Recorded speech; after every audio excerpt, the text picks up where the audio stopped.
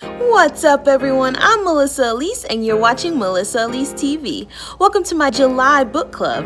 In this video, I'll be reviewing An Echo in the Bone by Diana Gabaldon, book number 7 in the Outlander series, and of course revealing the next book of the month. So let's get to it. There will likely be spoilers in this video, so this is your fair warning. If you don't want spoilers, don't watch past this point, but if you do, please continue. I'll probably jump around a bit with the plot of this book, but for now I'll start at the beginning, which is actually 7 chapters before the end of A Breath of Snow and Ashes, when William talks with Brianna and meets her family.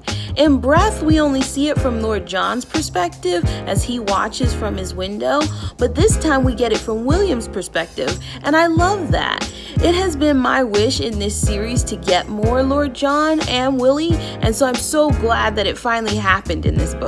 I also thought it was just a really unique and cool way to start the book, because correct me if I'm wrong, but I don't think Diana has ever gone back and shown an event from a different perspective.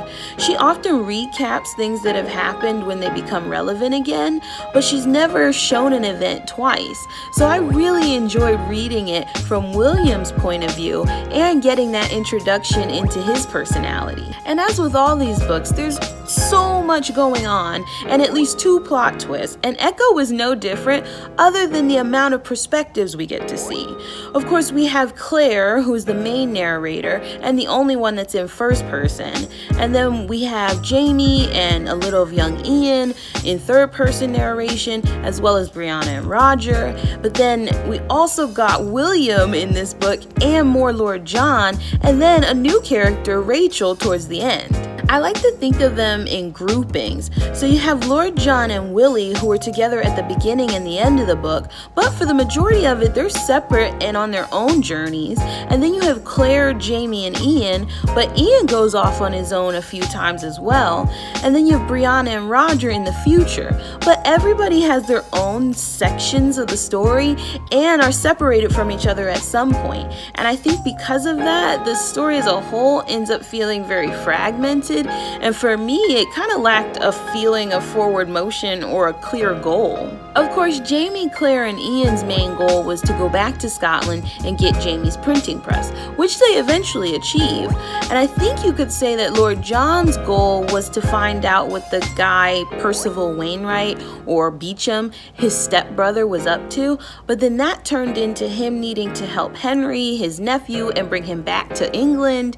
And with all the different groupings, it was rather hard to track with any one storyline. But as with each of these books, things really take off near the end. I love the end of this book so much, mainly because of young Ian and Rachel. So Rachel and her brother, Dr. Denzel Hunter, are new characters, and Ian comes across them on one of his solo missions, but he comes across William first, who's like lost in a swamp, and William is hurt, so Ian leaves him in the care of the Hunters, and they help him and they get him back on his feet, and then they all go off looking for the army. William, of course, the British Army, and the Hunters are looking for the Continental Army. Ian and Rachel meet up again in the Continental camp, and they share this passionate kiss and basically proclaim their love for each other. But then everything goes to pot when Ian ends up killing a guy who was trying to blackmail Jamie for killing Dougal way back before Culloden. Well, in the resulting fight, Rollo gets shot trying to protect Ian, and he has to flee, so he leaves Rollo in Rachel's care. This was quite the unexpected love story, and one with a lot of complications. First off, Rachel is a Quaker, and Ian is definitely not.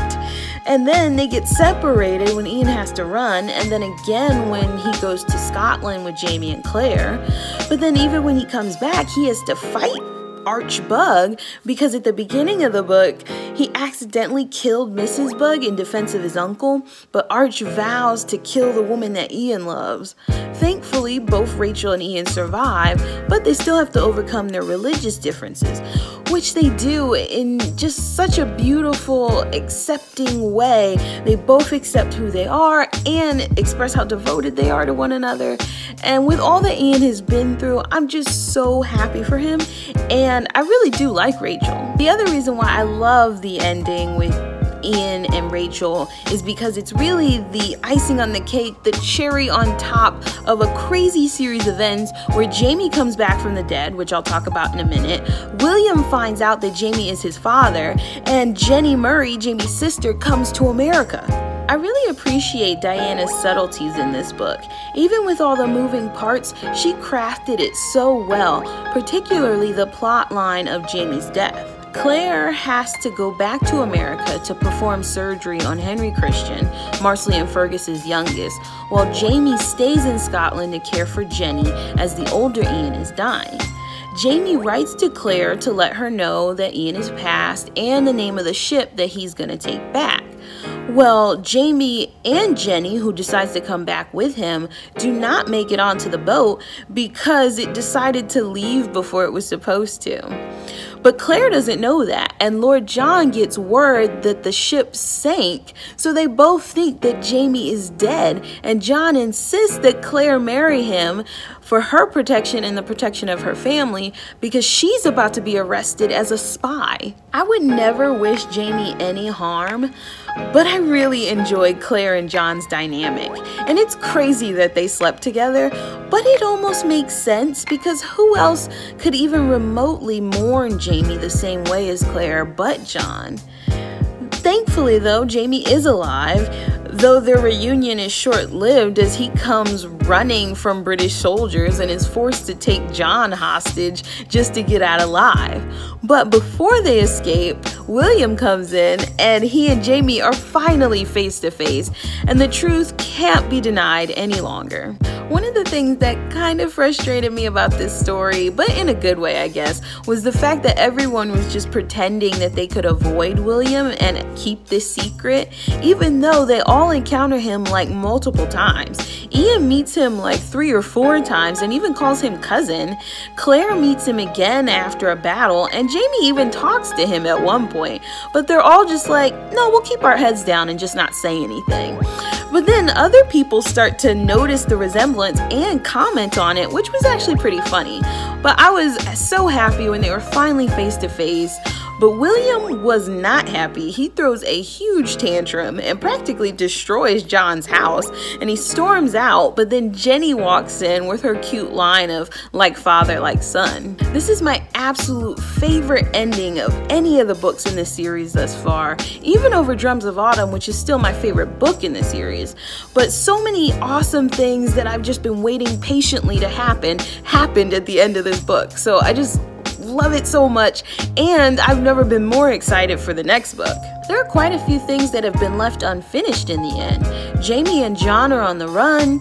Jenny has only just shown up, and her and Claire's relationship was really the only regret I've had in the entire Outlander series because they have yet to reconcile. So I'm hopeful that they will in the next book.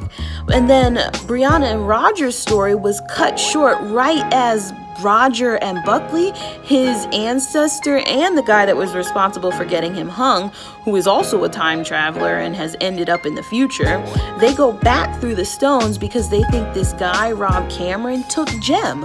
But it turns out he didn't, and he shows up at Lollybrook and tells Brianna to take him to the gold. There are at least 3 or 4 other side stories that are, as usual, kind of crazy and mind-blowing, but even those haven't found their conclusion yet. So I have a lot of expectations for Book 8. Speaking of Book 8, Written in My Own Heart's Blood is July's book of the month. And again, I'm so excited for this one. I can't wait to read it. But before I move on to that, I want to hear from you guys. What did you think of this book? Did anybody find it hard to track with like I did, or did you just love every minute of it? Let me know what you think in the comment section. As always, thank you so much for watching, and I'll see you next month. If you enjoyed this video, give it a thumbs up. And if you're new here, consider subscribing for more book reviews.